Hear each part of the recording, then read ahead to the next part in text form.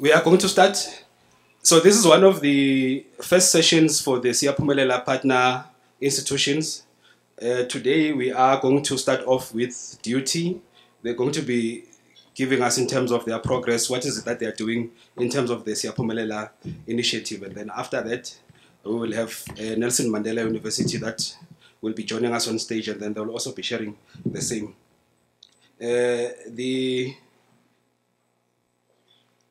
The title of DUT's presentation is Ubuntu, I Am Because of Others. They'll be looking at food security interventions at DUT. Over to you, Delicia. Thank you very much for being here at our presentation this morning. As mentioned earlier, our title is Ubuntu, I Am Because of Others. I have on the stage with me my colleagues who will be co-presenting this morning, and they will introduce themselves when they come up to present. But I would like to just highlight that we have two students that are presenting, and that we have someone who works very closely with students as a residence advisor that is also presenting. So I am part of the core team of Siyaphumelela at DUT. I'm Delicia Tim, and part of the work that I do is looking also at curriculum work around general education inclusion into our curriculum, and part of the aims of our general education component of our curricula is to look at active and critical citizenship for our students and see how we can promote through curriculum efforts our students achieving the competencies for engaged and critical citizenship. I also want to say that part of our presentation is also focusing on, Professor Gwela spoke yesterday about graduate attributes, and when you look at one of our graduate attributes, for our students to be culturally, socially and environmentally aware is amongst some of our graduate attributes, and therefore the issue of food security and the basic needs we feel is something that is closely and linked to the graduate attributes. So to start off, I'd like to just start off with a video clip for us.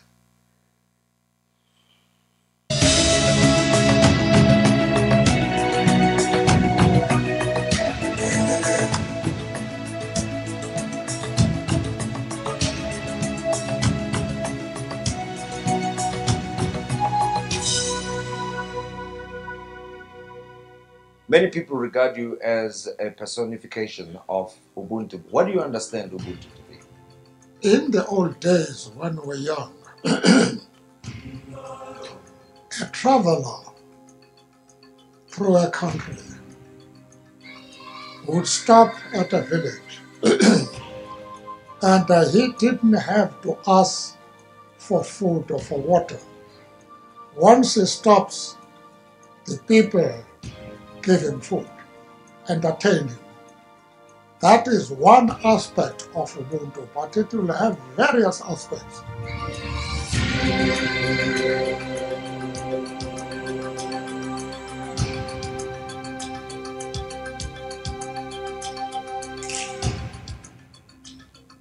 Ubuntu does not mean that people should not enrich themselves. The question, therefore, is, are you going to do so in order to enable the community around you to be able to improve? These are the important things in life. And if one can do that, we have done something very important which will be appreciated.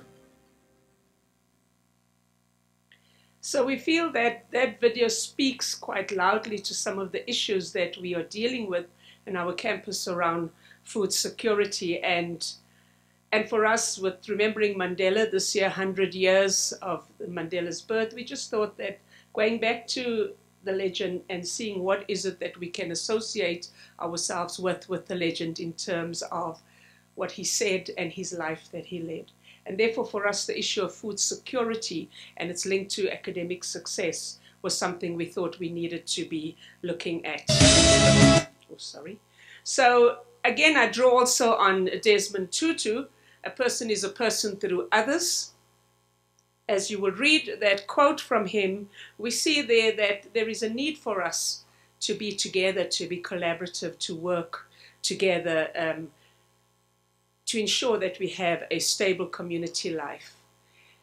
So drawing on these quotes from Desmond Tutu and looking at Nelson Mandela, we decided that we needed to just focus a bit, as I said earlier, on food security. We recognize also that from yesterday's presentation that food insecurity is not only a national issue at South Africa, and there is much reading, there's much work. We heard yesterday about Free State University. We know UKZN has done quite a few studies. There's been a lot that has been done, and all we're doing today is just sharing with you a snapshot of DUT and where we are at. And maybe we're at the back of the line, or if there's a race of some sort, although I don't think there's a race, but maybe we're just calling out today for people to hold our hands and to walk with us together so that nationally we can start looking at this issue. So if we look at DUT in terms of our own particular context, our keynote speaker spoke earlier this morning about how the media sometimes tells a different story from what's actually happening in various institutions. But for this case, we looked at the media clips in the period March to April this year. DUT lectures suspended after clash over meal vouchers. DUT SRC one test period postponed due to unpaid allowances. If you look at these kind of newspaper headlines and what is actually happening on the ground, the fact that our students are hungry. One of our lecturers, when I was chatting to them, said that there were some students that weren't coming to her class. And she approached them and said, "You haven't been to my class. What is actually happening? Why don't you come?" The class, I might add, is 3 o'clock in the afternoon. And she said, "Why don't you come at that time to my class?" And the student said to her, "You know, ma'am, where our class is, it's above the cafeteria that fries those lovely magwinyas." Now, for the South Africans, you know what a magwinya is. And when you fry it, you know that smell that you get from frying a magwinya. It's a fat cook. It's kind of a fat cake made with yeast. And it's quite popular with the students. And he said, "Ma'am, to come to my lecture, I have to walk past that cafeteria. And when I sit in our lecture room, I get that smell of the fat cook. And I haven't eaten for the whole day. And really, I came for the first week or two, and I couldn't after that because I just couldn't sit in the lecture and know that I haven't eaten and have the smell haunt me. So therefore, I found it very, very difficult." So we found that our students, there's many other such cases that we will be following up with at DUT in actually. And then what happened to that student, we then send them to the student counseling, and I'll talk a little bit about the project that student counseling is working around food insecurity. So indeed, food insecurity affects our students' academic success. To postpone a test period, you know what it takes and how the students are. Actually, just last week, the SPAC still hadn't come. And the students still were sitting there and saying, "We haven't eaten, we don't have money." And the university has actually come in now to actually say, "Okay, we will give you a loan of some money, but we're not going to loan you too much money because we don't want you to get into debt. And when your money comes, we will try and work something out." So this is really, for us, I think it's a huge issue in terms of academic success. So what is the data then that we have regarding some food security? This is just a snippet. What is some of our NSFAS data? 40% of our students' population is on NSFAS at the moment, and they range from getting tuition fees paid to getting the full package, which includes the meals and the meal vouchers and where they're at. So 40%. The 60%, that missing middle again, they might be very large, doesn't mean that they are coping, but we're just using the NSFAS again as an indicator. Student counseling data. The student counseling department, as I said earlier, they have some data that they've collected. They have joined up with the alumni department to get some funding secured for students. And so the student counseling role is also to find out and to inquire from the students what is their whole socioeconomic position. It's not only about the food, but what we've realized is issues of accommodation, and there's issues even up to mental health issues that the students are also grappling with. So the student counseling is playing a key role. Unfortunately, today they're not part of our panel, but I'm sure later we will start bringing them on board more. In 2016, we engaged in the South African Survey of Student Engagement. We found 80% first generation. We found we had underserved students from under-resourced communities. And We also got some statistics I will share later with you of how they spend their money. We also went around speaking to students' experiences, their values, beliefs, but also to staff who are engaging with students to get some data. I'm not going to share all the data today. We're going to have students share some of their experience, and I'll share a bit of the student counseling and SASSI data. The student counseling data, I'm sorry you might not be able to read it from the back, but again, it's some very worrying data that has been presented, because in 2018, we really thought the problem was bigger, but according to the student counseling data, they said only 29 students had applied for the funding. And we said, but how can that be true when we know the students aren't actually eating and there is no food? And what we realized there was that there's a communication gap.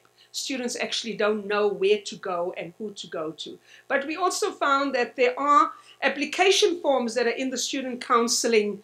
So the student comes to the student counselor, goes through a process where they are screened, whether they're approved, declined, and then they are sent through to the student housing. So with all those different stops, we also think that maybe there's some students get lost along the way. They don't actually end up at student housing where this data was actually recorded.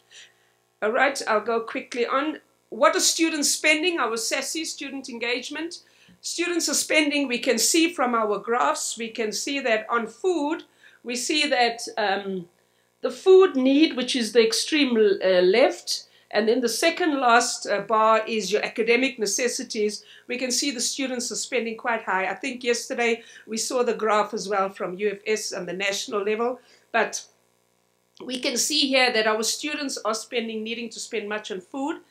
And when we look at the amounts, we see that it's in the reddish orange band. That's quite high, and that is about 500 to 1,500, which the NSFAS gives about 1,100 to 1,500 in a month for students to spend on food. So that's just what we're looking at. Another important point from this graph is that caring for dependents, there's quite a high incident there, you see, of caring for dependents of our students where they need to spend their money. So this was the profile 2016. We are going to be engaging this year in the 2018 survey, and we would like to see then how things compare as we go along.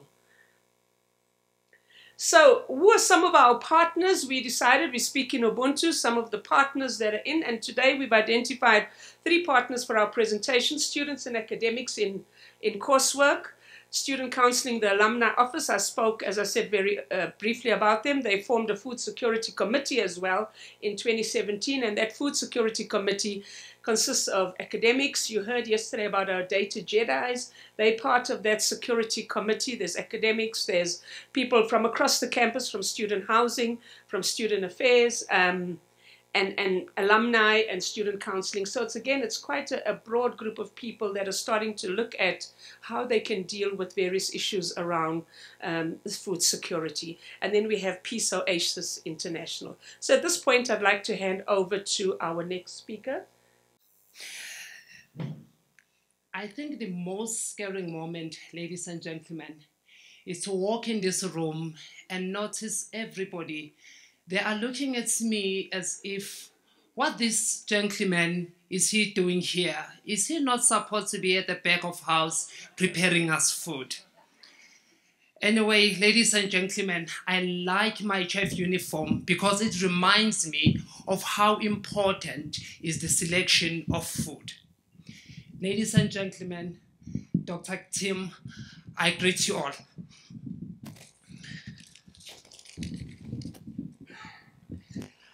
My name is Siboniso Ngobo.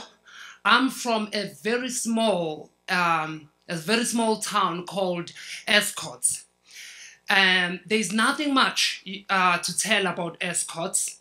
It's just that it's small. And also, I am the first generation to come into university or to have an opportunity to be at university. And I am a part of Durban University in the Department of Food and Nutrition. I happen to be put under an extended curriculum program, and now I'm doing my final year. I'm also an NSFAS funded student who also happened to be struggling with food allowance to come through up to this day.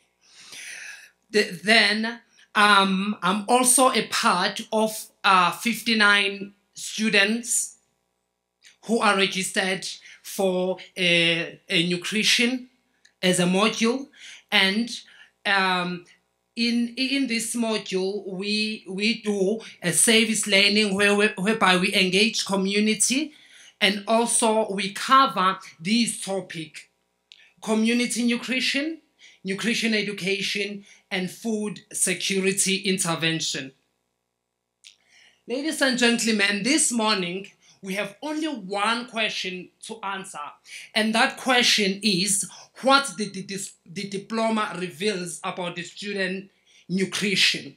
In order to answer that question, ladies and gentlemen, we first need to ask ourselves, what is food security? Anyway, we really have to ask ourselves that question, because what I've noticed in most of our discussion, we always focus only on two aspects, which is food availability and food access. But food security, it is when people have an availability and adequate access at all time to sufficient food, safe food, nutritious food, to maintain their health and active life. And that is what we need for students. It's an active life and healthy life. And these are three aspects that we need to focus on. It's food availability, food access, and food utilization. When we talk of food utilization, ladies and gentlemen, we refer to food selection or food knowledge. In order for us also to understand what is food selection, or in order for us to understand how the department came into this kind of initiative or these projects, we need to also to give you an example of a project, of some sort of a survey we conducted in class. So in my class, this is what we did. We conducted a survey, and the aim of that survey was to determine a relationship between dietary quality and nutritional status, nutritional knowledge of DUT nutrition student who happened to be doing a third year at that time. And the other idea was also to gain some sort of an awareness of challenges facing these students. And the aim was to develop strategies that could be implemented to bring about behavioral change in terms of their eating pattern and their lifestyle.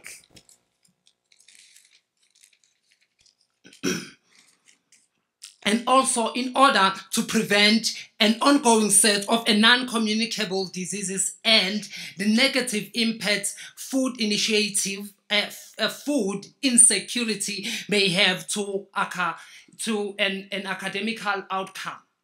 So, ladies and gentlemen, in order also to able to reach our goal was to also to create some sort of an objective, and the objectives was to determine the student BMI, and was also to also fund to determine the food variety and the diversity of that means we are referring into some sort of selection of food, how the students select food, and also we have to determine their nutritional knowledge, and also to establish their social demographic.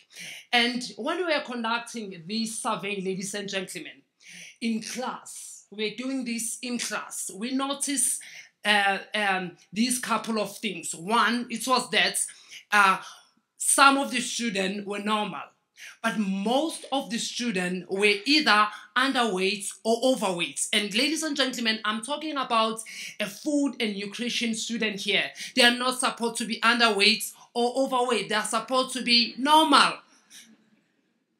then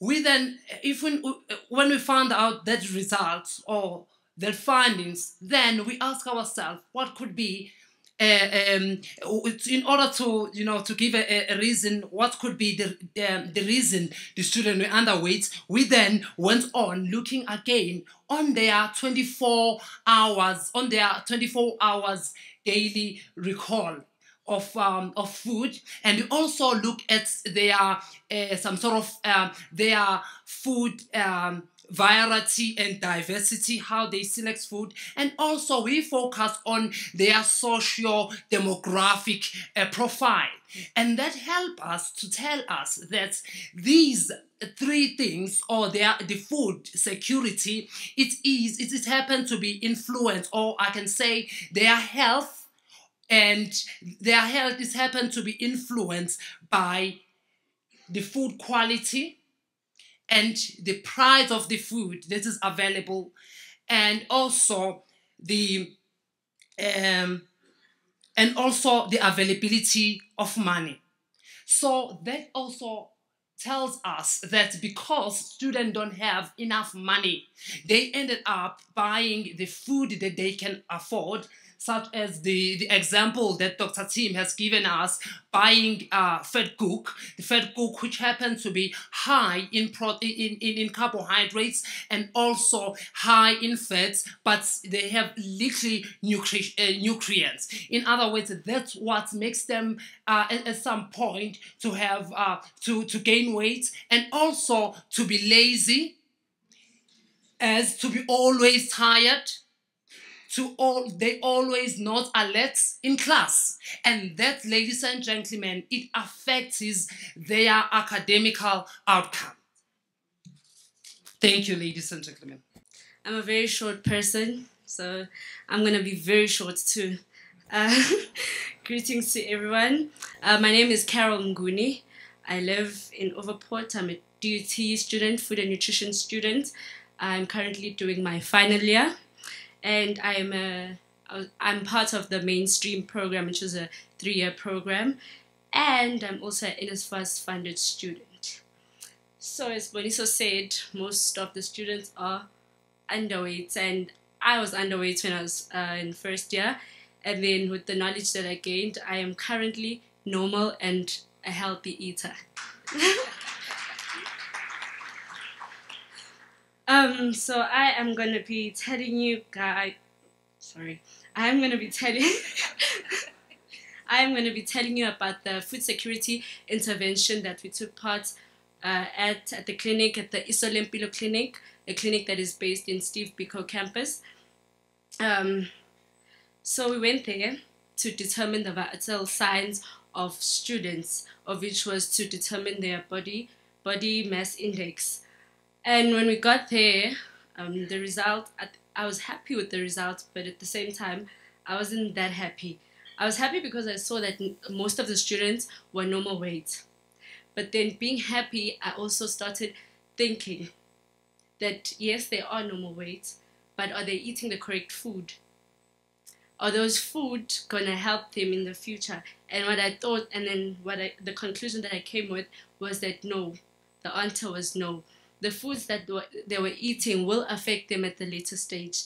They will suffer from many other diseases. So then when I saw that, I decided that in our next visits to the clinic, I informed them about the healthy choices that they can take, the food that they can eat. Rather, like for instance, I know a fat cook costs 5 rand, but in that fat cook, we buy, as students, we buy a fat cook that costs 5 rand, we buy cheese that costs 2 rand, and we buy polony that costs 1 rand. Therefore, they could substitute and buy a loaf of bread which will last them for at least 3 or 4 days, and then they can buy cheese and buy tomatoes instead of buying that, and that's a healthier option, I think, and it's cheap. And then when I continued studying the survey that we took, I saw that most of the students were also obese. of which could affect them at the later stage because they could suffer from lifestyle diseases such as diabetes and cardiovascular diseases, which could cause them not to complete their degrees or their diplomas, which was very concerning. So then I thought of recommendations that we can partake in, and one of them being at DUT we have a restaurant called Rendezvous, which we cater for the food and nutrition students, and it is fairly a cheap restaurant, if I could say. It's very cheap because a plate that has mash, beef, vegetables, and a gravy costs about 35 Rand, of which every student that is funded by NSFAS receives 80 Rand a day to buy a meal. And then I thought that if we could raise awarenesses in campus for at least for two awarenesses a year, that could make a difference in students. Students would want to know more. They would want to know where we are, where we're based, and help them out.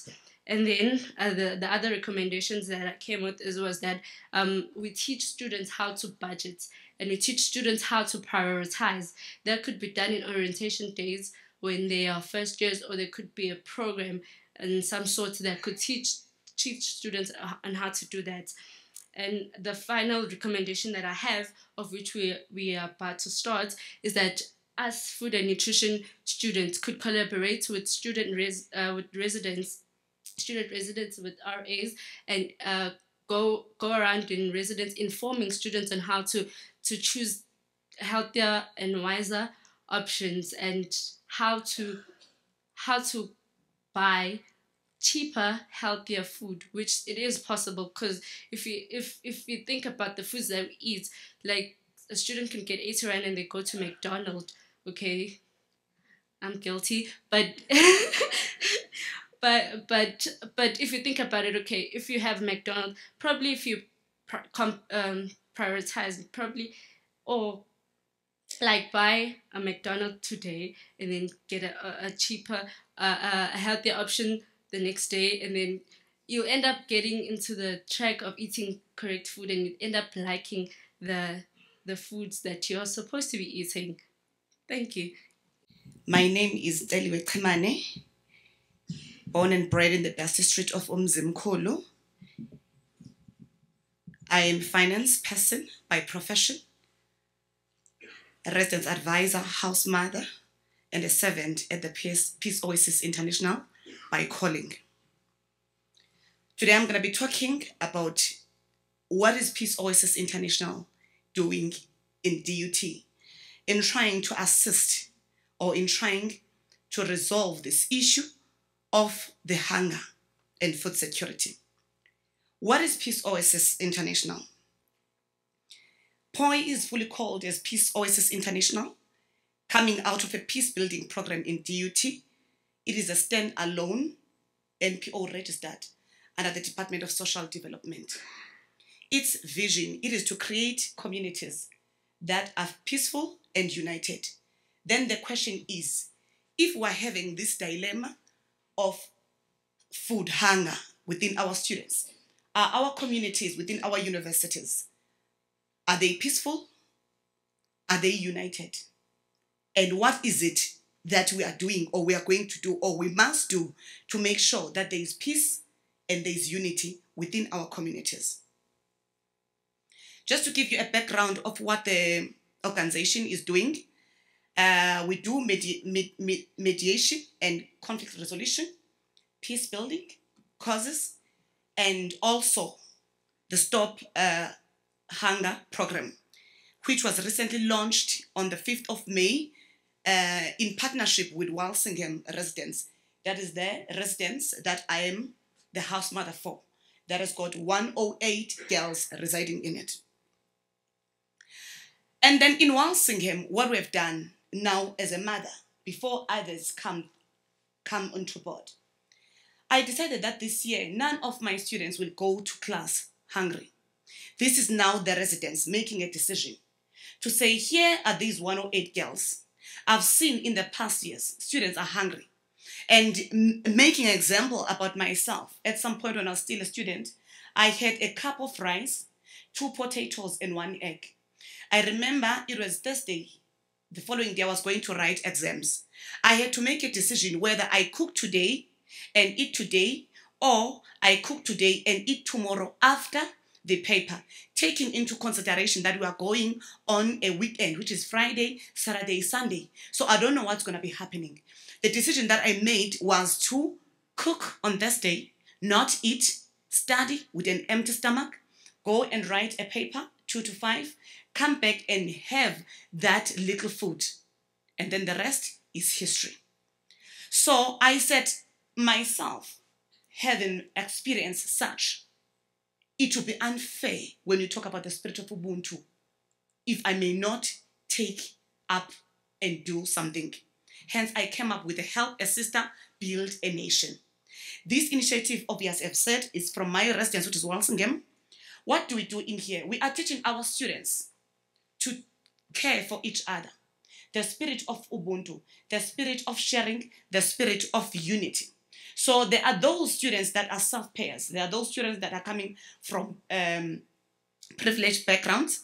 So what we do, we donate, myself and them, we donate foodstuff, canned fish, canned beans and sanitary towels for those that cannot afford. And then we've got a small garden where we grow our spinach, our carrot to assist our students. We are working together with another organization called Green Campus Initiative. Here is our little garden. We call this garden a garden of grace. As you can see, 108, how many people are going to be served from this little garden? But it is better than nothing. I think the issue of land is coming here. But I'm not going to talk about that. I'm not going to talk about that because you can imagine if we've got enough space within our residences, if we're already started. We are not saying we need assistance, but also as students and staff, we have embarked in a way to try and solve this. We've got students came to us now as Peace Oasis. As you can see, that it was me and my students in the residence. Thanks to Peace Oasis International, who came on board with their program, Stop the Hunger program, to say, anyway, yes, there's something that we have done, but is it enough? Remember, with this garden and these beans and whatever, where is the meal going to come from? Where is the rice going to come from? The cooking oil and other stuff. So Peace Oasis International came to partner with us to try and solve this. So the students themselves, they gave us a list of the things that they would like. I don't know when it comes to nutrition, because I'm coming from a deep rural area, right? There is no carrot, there is no cauliflower and all those things. So when I'm hungry, the only thing that I know is uputu netiye. That means meal and tea. My stomach is full. I go to class. Now you are coming for the nutrition. I'm already hungry. Now you are giving me carrot. I don't know. It's a long way to go, but I suppose we will reach there. So the students gave us a list. Those are the items that they've given us. So we are currently using a food pantry model. How does it work? We keep food in our residence, in my space as the residence advisor, and also we keep food in Peace Oasis International Pantry, because whenever we are short of food, they come and deliver food to us. And then, as I've said that we are currently using the pantry model, as we get more funding, we'll be moving to using the food vouchers that will be redeemable at retail stores, whereby students will just go, they will just submit the list of the students that we are serving, and then they will just be ticking the items that, okay, so anyway has came, and I think that one is also going to protect the issue of the stigma. To say, if you go to ShopRite, everyone will go to ShopRite. No one is going to know. There won't be a specific shelf for those students that are at disadvantage. So that one is going to assist us a lot. And what have we achieved as Peace Oasis International? One, we have achieved by giving hope to our students. To say now that I was worried what's going to happen to me. I remember one student came to me and said, Ma, I've got NSFAS, but the only funding that I've got, it is only for for the fees just for me to study. Now I don't have money for food. So now I might end up having to deregister because I cannot continue to study while hungry. Food, we've given students hope to say, you do the business of studying. We as Peace Oasis International, working with other stakeholders, we're going to deal with this issue of the food. So far, from March, we have assisted more than 100 students that are staying in res and are staying non-resident students. And for me, working in res, I thought it was only my 108 girls. Thanks to Peace Oasis International, who came now as I'm acting as a project manager, I'm now exposed to the non-resident students that are also suffering. And now it makes sense because I myself was not staying in res at that time when I had 1 cup of rice. So gradually the numbers are increasing as we have not received experts. I'm sure you've heard Dr. Tim talking about that. I did mention yesterday when I was making a comment that before I came in here, last week, Thursday, I had to go and make sure that my students does have food because this week I'm not around and they've started their writing exams this week. As I'm here, students are studying, students are writing, students does have food from Peace Oasis for them to be able to continue with their studies. We've already assisted first years and second years. We have given them an opportunity to make a better choice, to say, make sure that whatever that you came in the institution for, you get it by the end of the day. Our partner contribution, we are a partner with DUT since we've got an MOU with them. And also for this project, Stop the Hunger, we are partnered with various faculties and departments that share the same vision with us. And also other partners, it's Woolworths, it's ICC, it's Ebolet Funeral Parlor, and those partners, they contribute cash and kind. Now we talk about the issue of sustainability within the project. The key issue is funding as we depend on donations. However, our partners, our benefactors, and even the members of the organization as individuals, they contribute to say, even if at this point we don't have any monies to give to our students, but the students, we must make sure that the students do have something to eat. We strongly believe in the spirit of Ubuntu. We are saying, Umuntu, ngumuntu, ngabantu. I am because you are. Izandla ziyagezana. Looking at myself today, as I'm sitting here now working, if no one stood up and assisted me, I'm sure I was not going to be here. And I'm sure I was not going to have a heart to mother other students. So it was because of Umuntu who assisted me today to stand for Abanye Abantu. This is just a picture of our launch that took place on the 5th of May. Ladies and gentlemen, thank you so much. Thank you very much to my co-presenters. So going forward for DUT, I think what's critical for us, what we've discovered is that there are silos, there's things that are happening, but they are very much silos. And part of us engaging in this process, we recognize that we needed to build bridges within DUT and bridges across even institutions that are doing work out there.